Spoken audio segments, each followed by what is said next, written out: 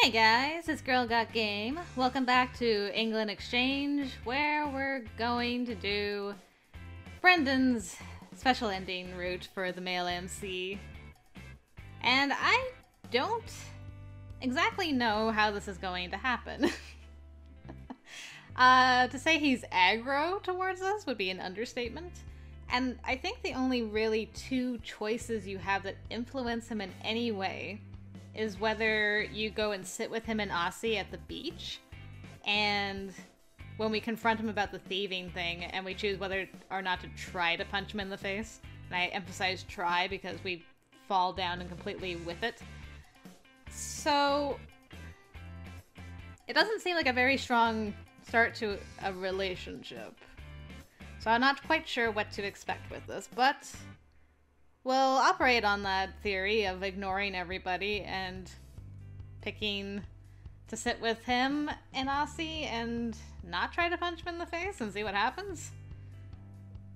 But we'll refresh our memories on how much he hates us, first of all, so let's do that.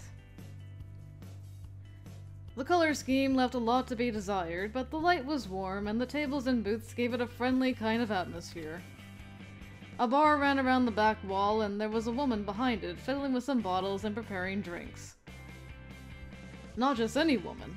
A blonde whose low-cut top looked a whole lot better on her than my work uniform did on me. She saw me standing in the doorway and beckoned me forward, a bright smile on her face. You must be the new blood! I'm Ashley. I'm Flynn. Nice to meet you. I guess we'll be working together. So we will. You're from America, right? I've heard you're not 21 yet. Not old enough to serve drinks in your country. Don't worry, I'll show you the ropes. In any case, there's no way you'll be worse than... The front door closed and Ashley fell silent. Another man had just entered, wearing the same uniform that I was, though he wore it better. What? Who is this guy? What are you doing here? Caught off guard by both his gruff questions and his American accent, I stammered in reply. I'm Flynn. I'm new here. Nice to meet you. I guess we're comrades. Compatriots. Or something. Just don't get in my way. I want to get in, do the work, and get out. I have no interest in this job or in being American buddies, so don't make my life more difficult than it already is. You won't like what happens if you do. He turned the corner and headed into a back room. So, that was Brendon. Don't mind him, he's not that bad a guy. She gazed after him with a worried look on her face, and I balked. Not that bad a guy? Really? Huh. We just broke up, so... Oh, I'm sorry. But that meant she was single, right? Not for you this time around, Flinny. Don't worry about it. It's over now. Anyways, let me show you how we do things here. She took me into the kitchen in the back, showing me the plates and the dish cleaner and where we were supposed to put the orders that we took and so on. In no time, I was completely confused, not least because of all the different names for the foods. What's a gherkin? It's yay long and green. A pickle! But pickle is brown and comes in jars.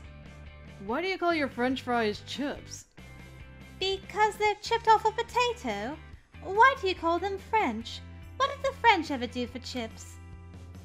She smiled and shook her head, which made her hair and other things sway entertainingly. I'm gonna have to hand you off to Brendon now. And no one's around to serve up the usual as their next drink.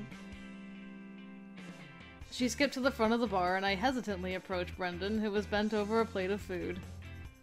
The hell do you want? You're supposed to teach me what to do next. Seriously? He glared at me. Then he glanced at the plate of food, a slab of meat with some type of sauce on it, and smiled. Right. How about you go and get a pint of beer from the front and meet me back here? What kind of beer? Just beer. Go! I ran to the front and grabbed the first dark glass of beer I saw, stopped to wave at Ashley. She waved back really cutely, then headed back inside.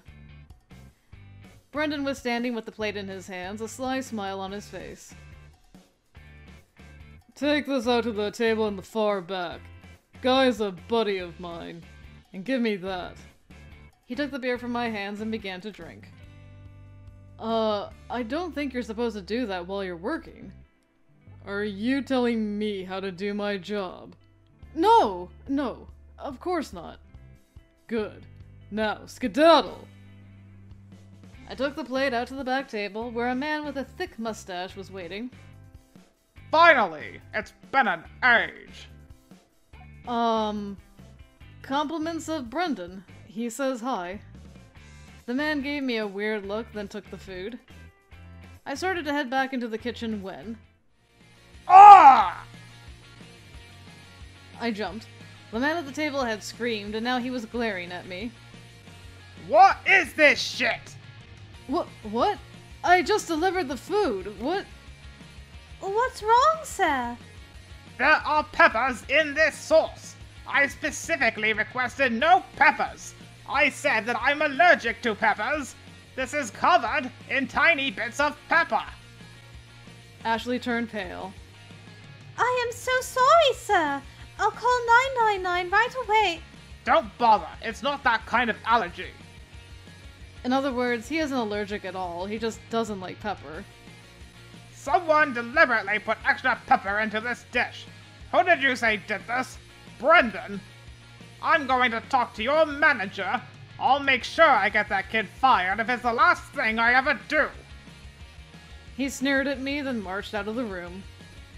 The remaining customers stared at us in the ensuing silence. Then... What the hell did he just say? Brendon came out of the back of the kitchen. You told him I did that? Well, I thought you said... You little shit. You're dead. No. If I lose my job, you will wish you were dead. I will make sure that the time you spend here will be absolute hell, do you hear me? This won't be the end of things. Brendon dashed out of the room, presumably to catch the man, or talk to our boss. Ashley laid her hand on my shoulder. Hey, are you okay? I felt weak on my feet, but tried to act as though nothing was wrong. Of course I am. Tough first day, right? Ashley laughed quietly. I didn't join in. Anyways, let's just try and finish out this shift. We can worry about everything else later.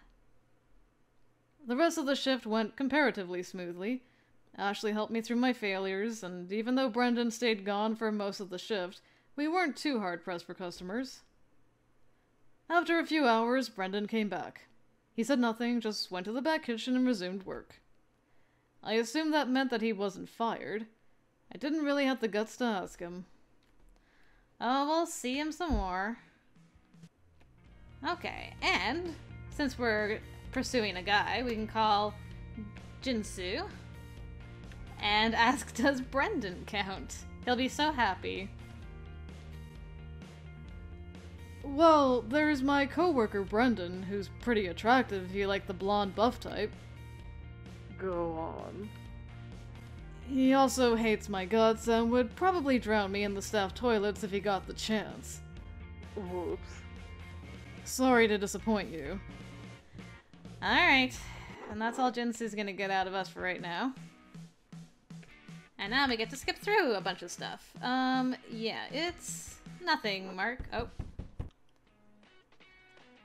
We should do this since it's Brendon. I ran into Brendon in the hallway. I waved to him, trying to be friendly, but he only looked at me with disgust. So much for that, then. You tried. Alright, and we'll do this. Will be kind of nice to Mark. We will not go try out for football with you. We will not help you with your petition. We'll do literature. Oh. Come back. Okay. Flynn, looks like you're serving table 5. Brendon pointed to the largest table in the bar, filled with 10 loud and clearly obnoxious teenagers. Have fun. I glared at him and he laughed. What did I ever do to him? Him getting in trouble was his own damn fault. Oh well. Someone had to do it after all. He's making good on his threat. Okay, we will help Angie with the garden. Why not? Oh. Okay, this is Ashley's thing, where we will make her drop some plates. And not share anything with Aussie, because she's next. Whoop. Alright. Back to Brendon. As I went about my tasks, I noticed Brendon closeted in the office with Oscar, the owner. He seemed to spend a lot of time in there. I wondered why, but then I wondered why Brendon had a job here at all, considering how bad he was at it. Sometime later, I was passing through the supply closet when I heard a crash in the kitchen and went running. Brendon stood over a broken plate, looking absolutely furious. Flynn! How could you do that? I'm going out to tell Oscar about this. What? But I didn't! Whatever. I'll fix this up. You just go do something else. Fuming, I turned on my heel and left the room. Yeah, Brendon and Oscar. I wonder if we'll, hear any more details about that, like we did with Malia. Oops. Almost had an accidental Peggy hug. We'll do the beginning of this. Just to really hammer home the point that Brendon doesn't like us. I crept into the dining area, following my nose. Somebody had cooked something lovely. I was met by Aussie, Brendon, Ashley, and to my utter surprise, Jiho. Ashley looked up and smiled when I came in. Hello, everyone. I glanced at the plate loaded with food in the center of the table. Is there room for another? Brendon narrowed his eyes and opened his mouth to respond, but... Of course, the more the merrier. Brendon glared at me, but shut his mouth. The decision had been made. Alright, and then him and Aussie glared at me for the rest of the meal. That's basically how the rest of that went. Joke around with you. Okay, Valentine's Day, Danny. Gotta keep taking my finger off the skip button. The skip is so fast in this game. Hey, Flynn. What do you want? My shift's over. I'm about to leave. Someone just vomited up a storm in the men's room. Yeah, and? Brendon pointed to a mop leaning against the wall. Go ahead. It's your job, isn't it? No, it's not. It is now. Huh. He left for the bar out front. That son of a... I charged after him, intending to give him a piece of my mind. Is everything okay, Flynn? Flynn here was just volunteering to take care of the mess in the bathroom. That's so nice of you. Yeah, it is. Lissai. Okay, we'll let her handle that this time. We might as well do that scene, because we're asking about him. You know, as we would. The pub was slow today, which was a good thing since one of my co-workers was nowhere to be found. Hey Ashley, where's Brendon? Oh, I'm covering for him. She flicked a nervous glance at the empty end of the bar. How can you cover for him while you're doing your own job at the same time? Oh, well, it's not very busy, and he said he had something really important to do. You would help me out if I had to go somewhere, wouldn't you? It's a nice thing to do. I would if you asked me, but not for Brendon. Well, I guess that's why he didn't ask you then. Can't you see he's taking advantage of her good nature? Oh well, that's really none of my business.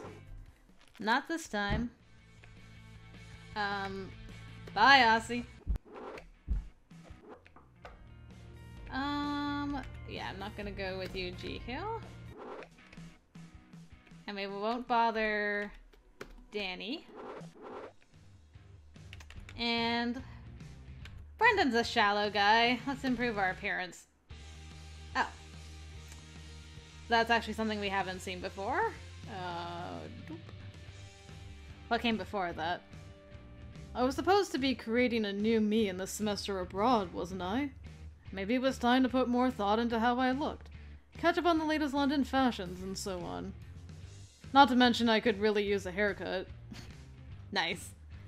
I didn't expect miracles, but it wouldn't hurt to pay a little attention to myself for a while. Yeah, I guess you could use a haircut, couldn't you? Oh. There's our guy in question. I was eating breakfast with Aussie and Brendon when James entered the room. The yard's looking a right mess again today. Grass is a mess. You three, get it tidy. Aww. James was already gone. I'm not doing it. I'm not doing it either. They both up and left the dining room. Really? So now I had to be the one to mow the lawn all by myself? What the heck was wrong with those two? It was backbreaking and exhausting and took me hours to do it right.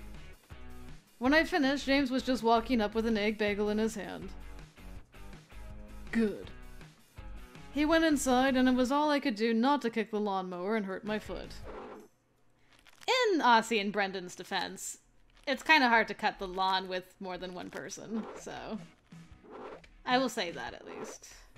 Okay, things are disappearing. We're going to the beach. Ninja Mark will help us. And we should probably do this scene since Brendon's involved, and I'm curious if anything is going to happen with this a little bit more, since we're going to be in some kind of relationship of some sort. As I was about to head to my room for the evening, Brendon caught my arm. Flynn, James told me to tell you to fix the cash register. Fix it how? What's wrong with it? How am I supposed to know? It's not my problem. Nothing is ever Brendon's problem, not when he can offload it on me instead. Frustrated, I dashed to the register by the check-in and opened the drawer. What exactly was wrong with it? But as I looked, I saw the problem. Something was jammed inside the drawer, stopping it from closing all the way. I worked at it for a little while, taking out bits and pieces and rearranging the drawers on the inside. Finally, I set it all back in and shut the drawer. Trust James to think of some stupid bit of maintenance that needed doing at the very last minute. And trust him to make us do it instead of him. Shaking my head, I climbed the stairs to my room. Yeah, we should have caught on to that sooner. Alright. And here's an actual choice that might affect Brendon, so let's get to it. For some reason, I thought it was a good idea to spend extra time with Aussie and Brendon, so I plopped down next to them. Hello. What the hell do you want? No, Brendon. Don't be so mean to the guy. I know you don't like the competition, but surely you can put up with him for one night, right? Your little feud can wait until you get back to the hostel. Brendon and Aussie traded looks and he sighed. Oh, fine. What were you two talking about? You know, same thing as ever. The general stupidity of everybody around us. We were talking about how weird it was that everybody got into pairs so quickly. You came late, so you were the odd one out, but look. Peggy and Danny make sense. She's had eyes for him forever. Mark and Ashley too. She's pretty much the only one of us who is nice enough to tolerate him. But Angelo and Jiho make no sense. Every time they get together, they start bickering. Oh, Aussie. So innocent. So cute. The course of true love never did run smooth. I stared at them. Are you suggesting all of these people are somehow interested in each other? Well, I'm not suggesting it. I glanced at the pairs gathered on the beach. Crush or otherwise, the longer I looked, the more each pair made sense. Alright. Okay, well, Brendon's calling us in, so we can do that part at least. And then whatever he says to us afterwards as well. I was sitting in the living room, stretching across the couch, trying to get the kinks out of my back when... Flynn, I think James is looking for you in the kitchen. Brendon stood in the doorway, a slight smirk on his face. A sense of unease crawled down my back. I nodded and crossed over, wondering what exactly was going on. Nothing good. Okay. I think it's somewhere around here. Yep. Hey! My timing was pretty good for that one. Here I thought I was the troublemaker and I was completely wrong. But you can pack your stuff and shove right off. Nobody wants a thief in the house. But I swear I'm innocent. No, just no. Things are going great, guys. Really. Okay, Brendon. Alright, let's do this. This is the only other choice I can think of that will affect stuff. None of this would be happening if James hadn't sent me to fix the register drawer. And then it hit me. James didn't send me. Brendon told me that James wanted me to do it. Could it be that I was set up? Brendon certainly didn't seem too surprised by my being a thief. I needed to have a little talk with him. I finally managed to track him down while he was making a sandwich in the kitchen. When he saw me enter, he grinned. Well, if it isn't our neighborhood betrayer. You seemed so friendly at first. I know you're the one who did it, Brendon. What? Me? He finished his sandwich and took a bite, talking with his mouth full. Why on earth would I do that? I don't know. That's what I came to ask you. I don't expect you to let me off the hook. I know you hate me for some reason, but why? Brendon chewed thoughtfully. Do you want the real answer? I hesitated. Yes. He shrugged. I just do. I hate people like you. You've never had to work hard for anything, have you? You don't know what it's like to struggle. Your biggest problem in life is probably that you don't know what you want to do with the rest of it. Do you know how lucky that is? Do you know how impossibly fortunate you are to have a problem like that?